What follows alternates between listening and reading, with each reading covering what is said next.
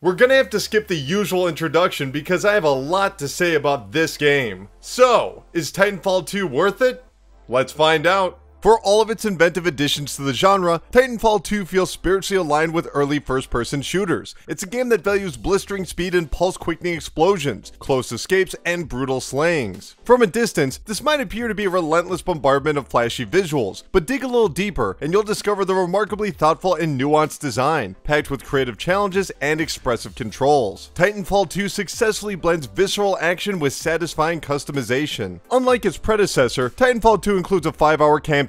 Players take control of Jack Cooper, an inexperienced militia soldier stationed on planet Titan. But when his entire platoon is overwhelmed by corporate mercenaries, Jack is left stranded in enemy territory. Luckily for him, he's not alone, as the veteran mech suit BT-7274 has also survived. Now the gifted rifleman and the wise AI must work as one, to reunite with friendly forces and uncover the corporation's secret weapon. While the campaign is notably short, its initial missions can feel a bit slow. Though this relaxed pace is meant to ease players into the wall running and Titan piloting systems, the straightforward objectives are tedious. Thankfully, when it does kick off, it never lets up, with aggressive Titan boss battles and high-altitude platforming. The highlight of the single-player campaign comes midway through, when Jack is trapped in a temporal flux, bouncing from a facility's pristine past to its destructive present with the tap of a button. Skipping from time periods to remove wreckage and access parkour avenues is both exhilarating and inspired. Despite its deeply linear progression, the constant introduction of new equipment, environments, and mech upgrades keep the campaign fresh, equaling the spectacle of mech combat with the swift pilot traversal. Even the developing relationship between Cooper and BT is surprisingly effective. While many of the story beats are forgettable, and the actual context of the war is left unmentioned, Titanfall 2's loose but entertaining narrative complements the diverse single-player experience. But the best display of the core mechanics is in the sublime multiplayer modes, each of which are an interesting twist on familiar match types. Even the traditional deathmatch, known as attrition, features dozens of simple AI opponents littered throughout the sizable maps. Though killing them provides minuscule points, their pack mentality and high numbers are a reliable source for early advantages. Bounty Hunt takes the same layout, but emphasizes self-preservation, with every kill accumulating money that must be deposited to count as a team score, with each death cutting the undeposited cash total by half. The twist is, the bank is only open periodically, creating a mad dash every couple of minutes. Both conclude with an epilogue, where the losing team is tasked with locating an escape ship while the winners hunt them down. These modes showcase the sublime gunplay, with snappy sights and gratifying presentational feedback. There's hardly any recoil in Titanfall 2's weapons. If someone's in your rifle or pistol scope, it's almost certain they'll be hit. While shotguns and sniper rifles provide their own obstacle and distance, taking down a target is fairly easy. The real challenge comes in keeping up with opposing pilots, as player movement allows for a variety of approaches that can be changed on the fly. A useful tactic in the amped hardpoint mode, where teams must stand near destinations to accumulate team points. Dominated locations can be further amped, creating an additional buffer, but nimble pilots can quickly cross the entire map, leaving matches in flux, a handy attribute in the hardpoint and capture the flag modes. Wall running from structure to structure is liberating, with off-ground travel being slightly faster, but the limited momentum requires players to skillfully leap towards a nearby wall. Double jumping into the air gives a clear view of the battlefield, but leaves pilots vulnerable to incoming attacks, and sliding enables a much-needed boost into cover. Titanfall 2's movement and controls are perfectly complex and demanding, without ever becoming frustrating. Much of this is due to the intelligently laid out maps, providing a number of options at every corner. Moving from indoors to rooftops can be done in an instant. These several environments compensate numerous different playstyles and invite vertical travel, and yet they're still suited for Titan combat.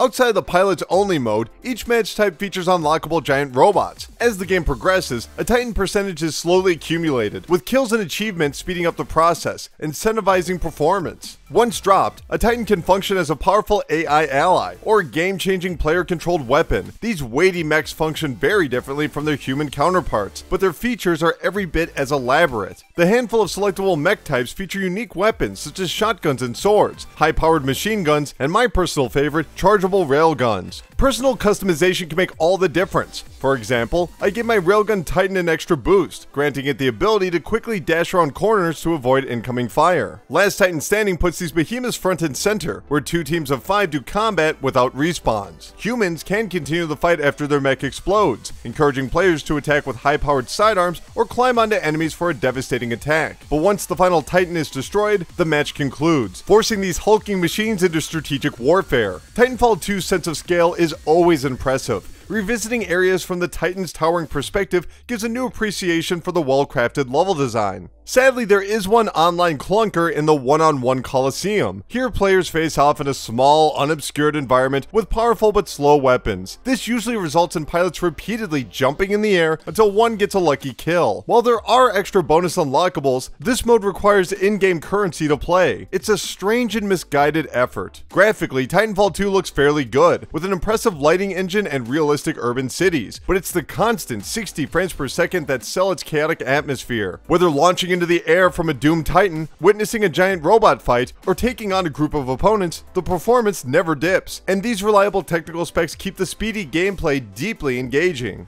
So, is it worth it? Yes. In a word, Titanfall 2 is polished. From the responsive movement to the balanced weapons, clever map design, and consistent performance, empowering single player and skillful online matches, nearly every aspect is undeniably solid. Anyone looking for a quick hit shooter that's hard to put down will find Titanfall 2 as exceptional as it is addictive.